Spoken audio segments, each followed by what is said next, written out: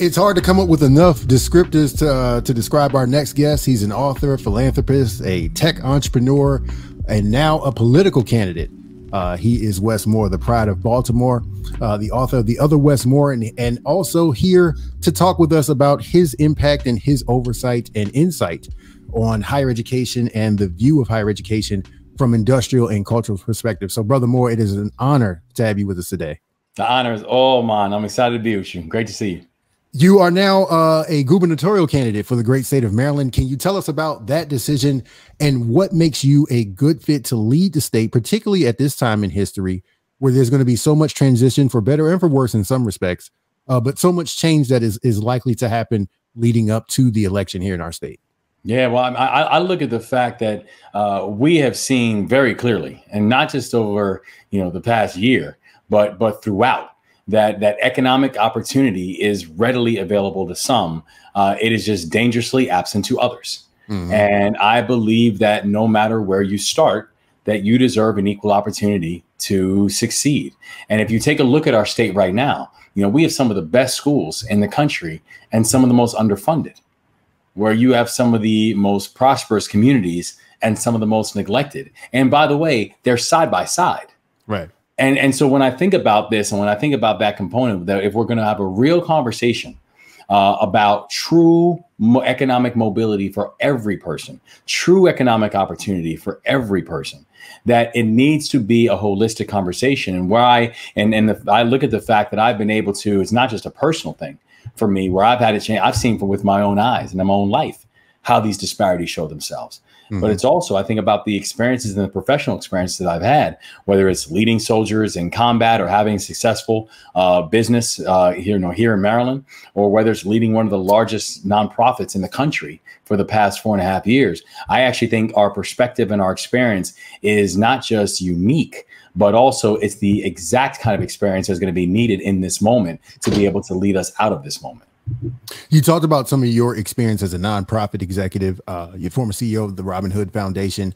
Late last year, that foundation invited more than dozens of HBCU students to come and be a part of an infrastructure training mechanism where folks of color can learn to get their hands around and their minds around money. What was some of the thinking behind that?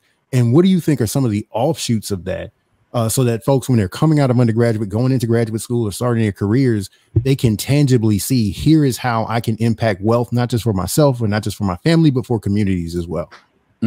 I tell you, there are a lot of things that I'm really proud of during my time leading the Robinhood Foundation. This is one of them. Mm-hmm. It's the fact that, the Robinhood Foundation has really led this investors conference, really for over, the past decade, where it brings in some of the world's best traders and investors. And it's a conference where they're sharing ideas. They're sharing insights. They're sharing the things that they're trading. And one thing we've consistently seen is that for people who are doing this work within this space, that the ideas, the best practices, the best ideas that they're sharing, these are things that also do well for people who buy into the investors conference. It was also always, though, a smaller group of people who would then get together, a very homogenous group that would get together. And one of the things that I'm very proud of is the fact that last year, we, for the first time, especially when we went virtual, we said, no, we're going to open this thing up. We're going to make sure that we have HBCU students there. We're going to make sure that we have HBCU students who are there to listen and to learn and to share and to participate, both in terms of as a way of being able to open up networks, but it's also a way of being able to say, and in a very clear-throated way, that you belong in this room. There is never a room that you don't belong in. And I think about that even in my own journey and in my own life, where part of the biggest challenge I had at times was, you almost take on this imposter syndrome where you're like, I don't want nobody tapping me on the shoulder and say, what are you doing here? Or whatever the case might be. Like, there's never a room that I don't belong in, ever. In fact, that room was incomplete until I showed up.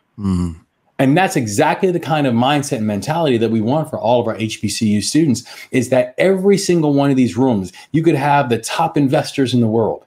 The question isn't, why should you be in the room?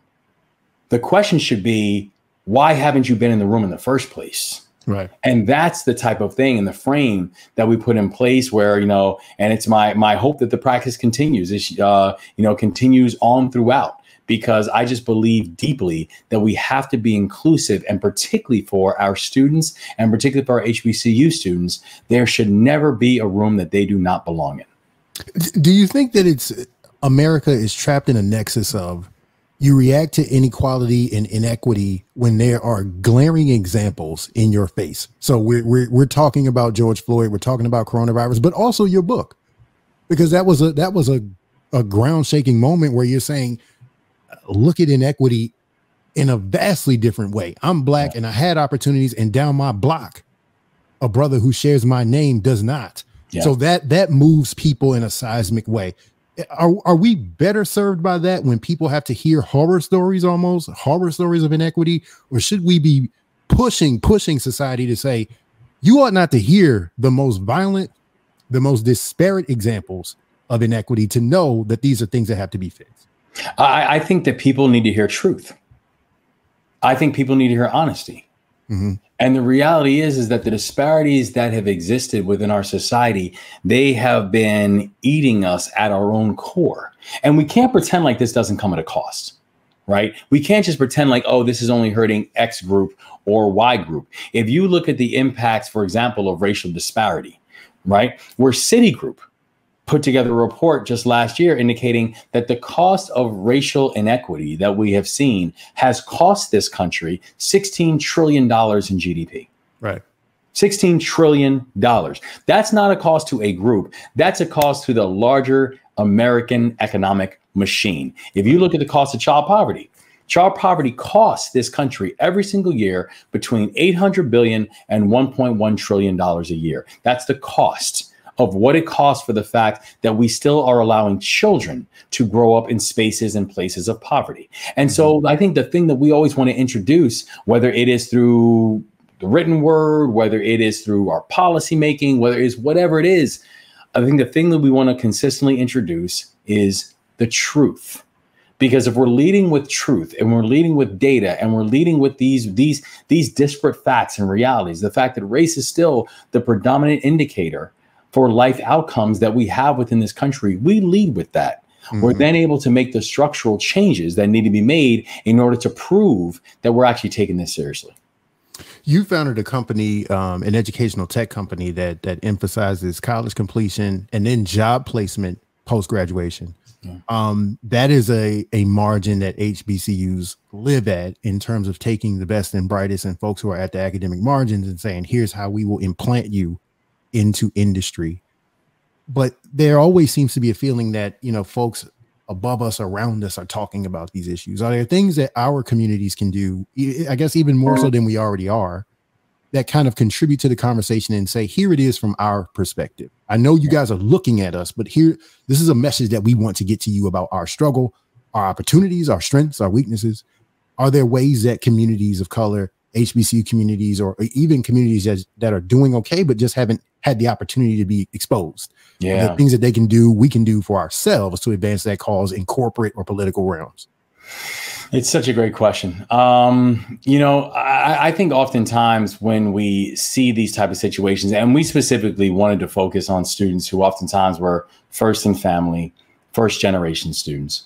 And actually one of the first partnerships we had was actually with Coppin, with Coppin State. So, in HBCU here in Baltimore, Maryland.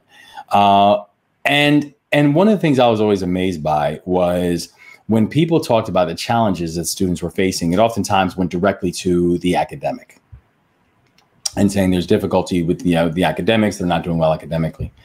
And it would always force me then to turn around and say, let's be clear about what we mean by the difference between cause and effect, right? Because, it's not that the academic failings is the cause. The academic failings, in many ways, it's the effects. Right.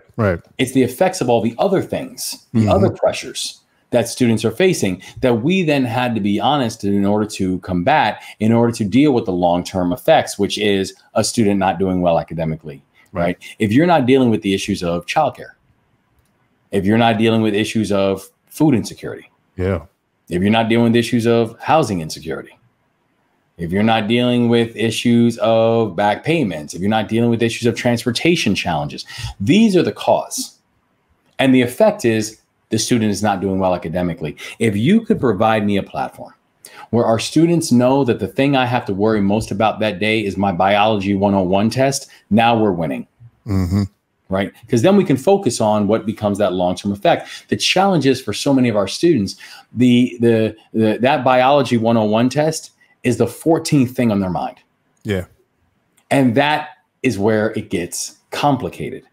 And so really what we tried to do from that perspective was to build out a platform and working in unison and concert with the business community, the philanthropic community, the higher ed community, to really say, okay, what are those choke points? What are those things that's creating this level of difficulty and challenge that our students are facing? And then how do we go and we circumvent them? How do we go and then to address them in a way that actually shows that we understand where our students are coming from and what they are facing? And that then became really the birth of what we wanted to build out. And so when I think about it from that perspective, just like any innovation, I think part of the reason that I think Bridge2U became so successful is, it came out of a measure of necessity. Right? Any interesting idea comes out of a measurement of necessity. The thing that we always wanted to challenge, though, is why was it necessary to be able to create a Bridge2U in order for students to be able to have proper pathways in order to find their long-term success? Then the final thing is what you have really addressed throughout your career, and what you're talking about here today is how to change systems that promote equality and focus for all people. Right. Yeah. But there's a certain amount of trauma that is involved with what you do, what a lot of folks at HBCUs do, folks who focus on poverty and education and eliminating disparities. There's trauma with that because you have to drive in and out of that every day, literally every day. And literally some cases you're driving past it every day. How do you look to create a system, whether it be as governor, which would be state government, whether it would be as an entrepreneur, whether it would be as a benefactor or a philanthropist? How do you look to change systems where so many people, particularly now, are wearing thin of the trauma and the work of saying, I got to live a life that I've built for myself, which may be more affluent and more protected than the one I'm trying to change? And every day I'm putting on different masks. How do you live like that as an agent of that? How do we all live like that and say, it won't stroke me out. I won't have a heart attack. I won't go to bed every night saying I didn't do enough. How do you address the trauma of even working in this space to create equality? I think that there's three things that we have to be able to do. The first thing is we have to understand that it's real. I think that we have to approach this with an understanding that what people are facing and what we're all facing, it's not hyperbole. It's not exaggeration. It's not making stuff up. That feeling you feel is real and should be justified. The second thing is I think it's important to understand you're not alone. Okay. No matter what it is that you're feeling, trust me, the person standing to your left and the person standing to your right, they're feeling it too. This is something that this is a weight that we all fear. You talk about the mask, right? We wear the mask that grins and lies and it hides our teeth and it shades our eyes. I mean, like, this is something that sits on all of us every single day. And so we have to appreciate the fact that we're not alone in it. And then the third piece is we have to stay focused on those things that motivate us. And I know for me, I have this vice grip of motivation, where part of the vice grip is our history, our past. Part of our vice grip is not just my family's history, but it's the fact that I do come from a history of Tubman and Robeson. I come from a history of Truth and Du Bois. I come from a history of people who sacrificed deeply, who saw a world that they hoped I could actually live in and capture. And the second half of the vice grip is the future.